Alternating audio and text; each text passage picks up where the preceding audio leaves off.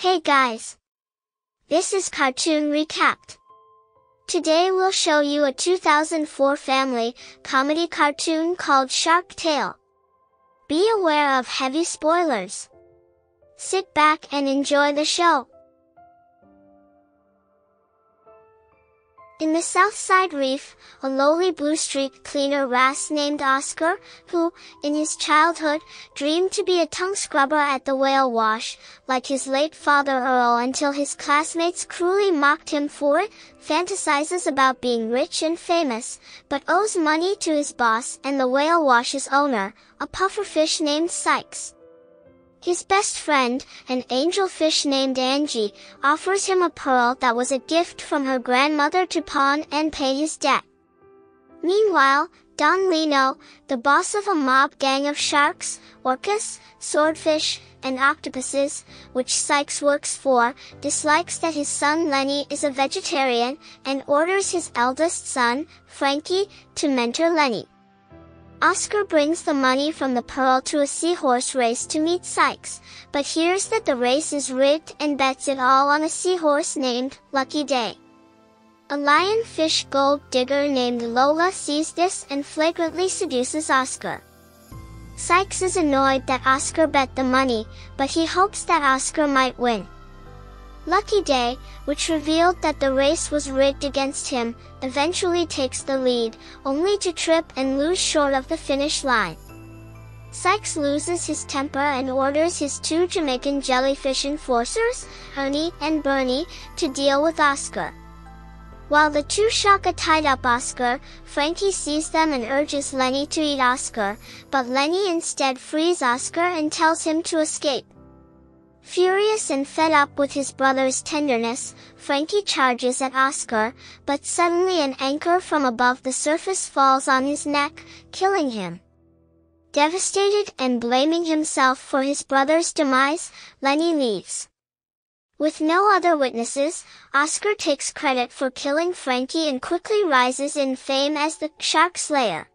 Sykes becomes Oscar's manager and forgives his debt, and Oscar moves to the top of the reef to live in luxury. At the same time, Lino has everyone search for Lenny and the Sharkslayer. Oscar encounters Lenny who, aware of Oscar's lie, begs Oscar to let him stay at his place to avoid returning to his father. Angie soon finds out about Oscar's lie and threatens to tell everyone, but he and Lenny convince her to be quiet. The next day, Oscar and Lenny stage a battle involving Oscar fighting off Lenny, thus cementing Oscar's popularity and making the sharks believe that Lenny has been killed too, infuriating Lino. Lola kisses Oscar on camera, making Angie jealous.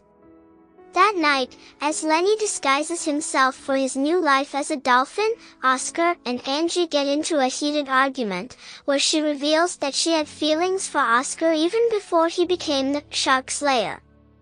A remorseful Oscar sadly reflects on his selfishness and dumps Lola, who beats him up in anger.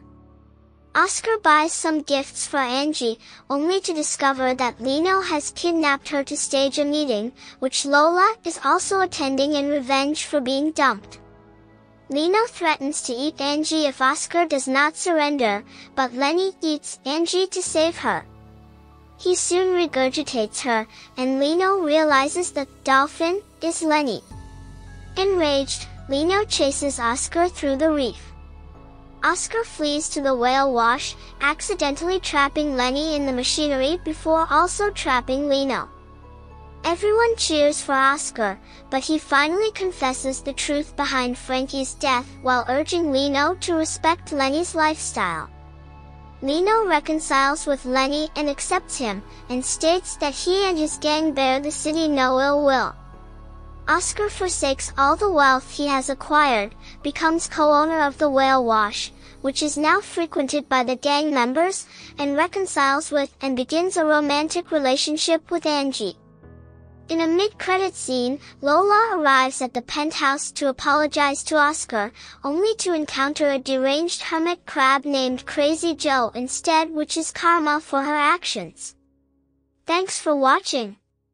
Hope you all enjoyed and don't forget to subscribe to our channel.